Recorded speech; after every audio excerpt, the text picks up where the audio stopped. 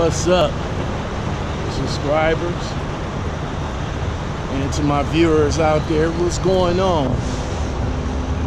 Well, before I get into this episode of Lockout Men Makes the Call, I do have something serious to say. All right.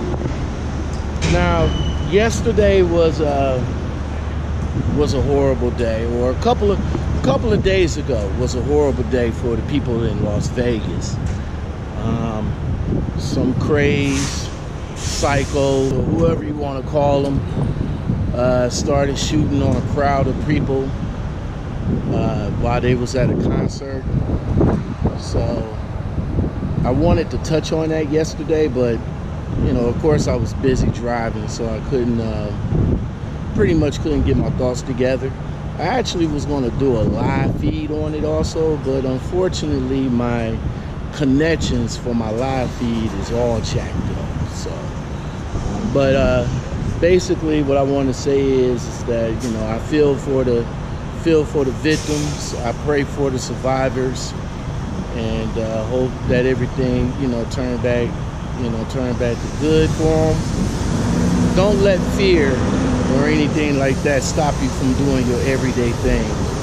You know, it's just unfortunate that they want to consider this as the worst mass shooting in history, which history doesn't tell that much. I mean, there's been mass killings way before this guy even came into the picture. So what I just want to say is that, like I said, my prayers is up to them.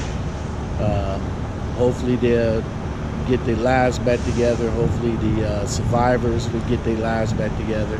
And like I said, don't let fear or anything like that change the way you do your everyday thing. All right, well, let's get into the video.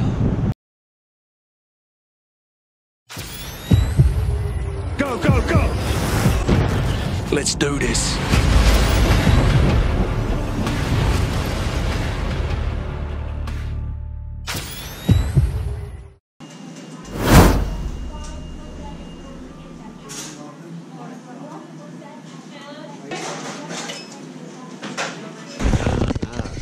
What's good, everybody?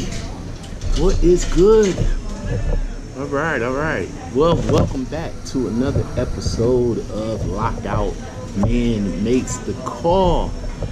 And as you saw in the first couple of frames there, I guess you already figured out who I'm going to call next. Last week's episode was a call made to Dick Levy Trucking, and spoke to a young lady named Shelly. So thank you very much, Shelly, for all the information that you've given to me and my subscribers out there. I'm just trying to get information for you guys so that when you come into trucking, you pretty much figure out, you know, the type of information that you guys want out there.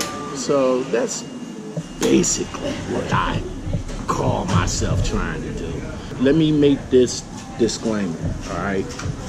This is by no way, shape, or form sponsored by any of them trucking companies that I'm making a call to. So nobody's paying me to do this stuff, all right? I'm just doing this because I feel that it's great information, and if I can provide it for you, that's all great. This episode is about Maverick and how Maverick rose. A little bit of detail about Maverick. Maverick is basically a flatbed division. They roll more flatbeds than they do anything else, but they do have other divisions there. They have a glass division, reefer division, a drive-in division. Now let me explain something, all right? I'm not familiar with flatbed, all right? And you know, if you want to come into trucking and want to do flatbed, more power to you guys. See, to me, flatbed is a young man's game. See, I'm not young no more. You know what I'm saying? The back and the knees, I can't do it. But Flatbed gang is a young man's gang, and if you can get in it right now and, you know, get it going on before you get up in age, do it. Very profitable. All right, very, very profitable, because not only that you get paid for your miles, but you get paid for tarping, untarping, and all that other good stuff out there. All right, so Maverick, let's give them a call and see what they're about. What's up, everybody? How y'all doing out there? All right, to my subscribers, thank you for joining me. To my viewers, thank you for joining me once again for Lockout Men Makes the Call. And this week's call is to Maverick. Yes, I'm about to make that call. So, everybody, let's give a call to Maverick.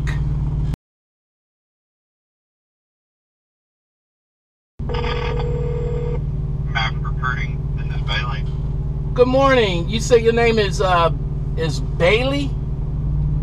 That is correct. B-A-I-L-Y. Oh. How can I help you? Oh, okay. Hey, how you doing today, man? I'm interested in finding out some information about Maverick. I got some questions that I like to ask and see if you can help me out. All right, so orientation. Is it paid for, and how much is it paid? Well, I do need to make sure that you are, you know, a good candidate for us and within the hiring area. Okay. Well, within this, I need to be more specific with you. As far as, you said that you've never driven flatbed. So, do you have any over-the-road experience? Yes, I do. And as long as I can verify 2 years, do you have any more over-the-road in the last 5? 2 years. Okay. As long as I can verify that, then any of your orientation and training will be $1,000 a week with us. Okay, how long is the orientation? Orientation is a week long, followed by, for flatbed, would be a week of hands-on training. And that's learning the securements and how to tarp and so on and so forth. Okay. So for some odd reason that I'm not able to make it through there, will you guys be able to get me back home? Well, of course. All right. So after orientation, how long's the like, let's say for example, for a new out of school type person, how long is the waiting period for a trainer, and how much experience do that trainer has? Well, it's really all dependent upon, you know, certain things. We don't bring someone in to be a trainer typically for less than a year. They at least have to, you know, have over-the-road experience for at least a year. And typically, you know, only, you know, the better of our drivers would become a trainer to begin with. It's not something that's just optional for everybody or mandatory for anybody. Beyond that, your time wouldn't necessarily be declared as forced to go out with a trainer. You're welcome to do whatever time that you would like with a trainer, just because you've never done flatbed. But you wouldn't be necessarily forced to do so. I recommend it, but I'm not forcing you to, and nobody will. Okay. So because you do have over-the-road experience. But what's the training time and pay? So how long do I have to stay out, and how much would I get paid? Well, depending upon the division that you're interested in, well, actually, no, there is no difference there. All your time away from home, you'll get home every other week. The only two divisions that I have available in your area is over the road that get you home every other week. Now, anytime that you're in training, you'll come in, you'll do the week of orientation, that'll be $1,000. Then you'll do the week of hands-on training, that'll be $1,000. And then whatever time after that that you want to or elect to spend in a trainer truck, you'll get paid $1,000 for that time as well. Now then, if you decide that you want to be in there for a week and you've got this figured out, you're good, that's fine. If you want to do it for 2 weeks, that's fine too. There is no minimum amount of time that you spend in a trainer truck. You can elect to do 0, but it's not going to be required of you. But it's also nothing saying that you can't either. What's the starting CPM? Depending upon your division here, and this is where we need to be a little more specific with you. You don't have to be specific. Okay. Just give me a general. Well, man, I can't do that because there's a difference between divisions here. Okay, so which one? So what's the starting pay for each division then? Okay, for my over-the-road flatbed, then the starting pay on that would be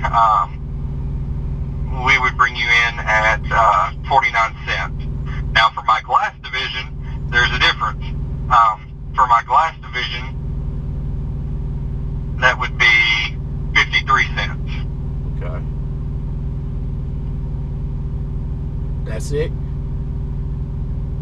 That is it. That's the 2 divisions that's available in your area. What's the cent per mile for the other division, the temp division? Temperature control is not available in your area. I understand that. I'm just curious to know how much is the starting pay for that. It would be the same as the over-the-road flatbed. Oh, okay. All right. What's the average miles per week I can average? In glass division, that's going to be between 2,000 to 2,400 is the typical average. And then in flatbed, that's between 2,400 and 2,600. All right. Layover and detention pay? We don't typically have any layover, but if there ever is any detention pay after the second hour, the first 2 hours are free. Then after that, then it'll be $15 an hour up to 11 hours a day. Okay. You guys offer medical, dental, vision, health? Of course. What about holidays and vacations? You'll get vacation after your first year, and that just changed.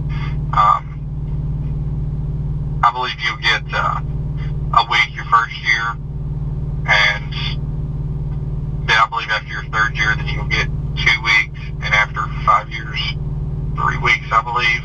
Okay. What about holiday pay? There is no holiday pay. All right. What's the sign-on bonus, and how much is it? The sign-on bonus that we have for experienced drivers is $5,000, and it pays out over 120 days.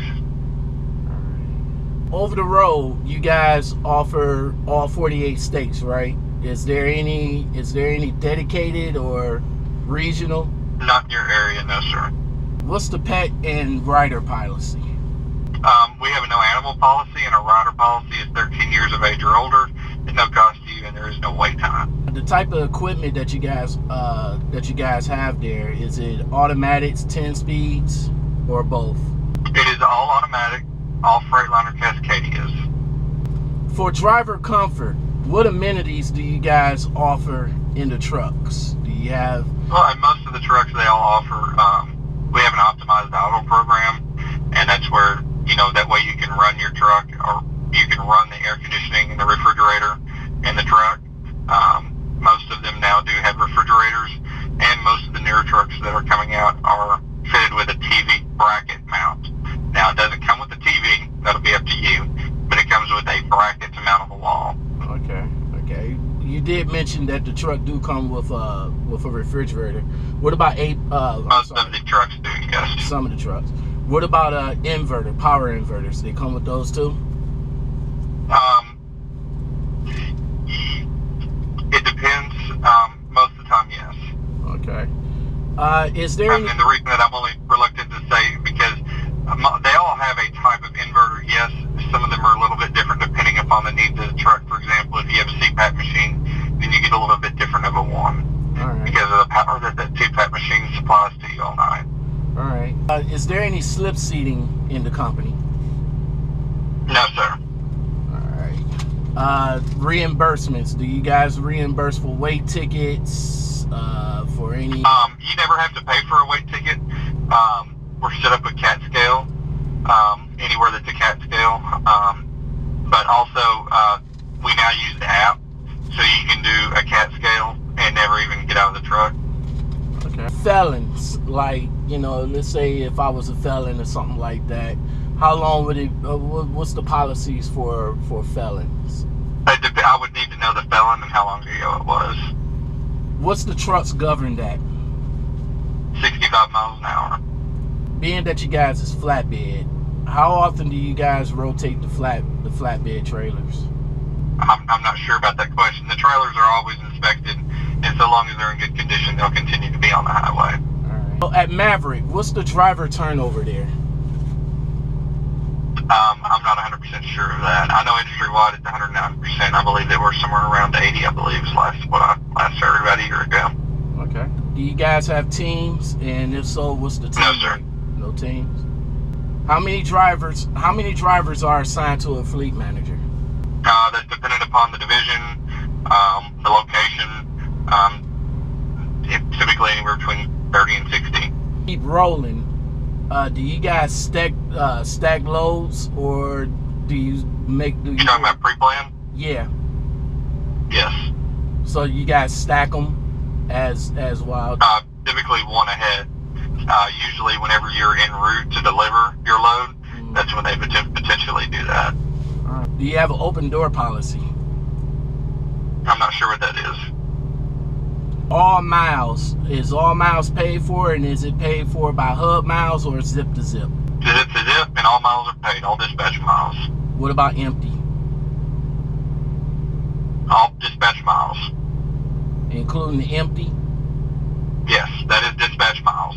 So let's say if I've been out of the game for a while, and I decide to come back in, what's the refresher course? Refresher course, if you guys have one. Okay, well, what we've been in reference to here is that you have 2 years experience in the last 5. Is that not the case? I'm just asking general. Like, do you guys offer a refresher course for a person that's been out of the game No, for sir. a while? Oh, okay.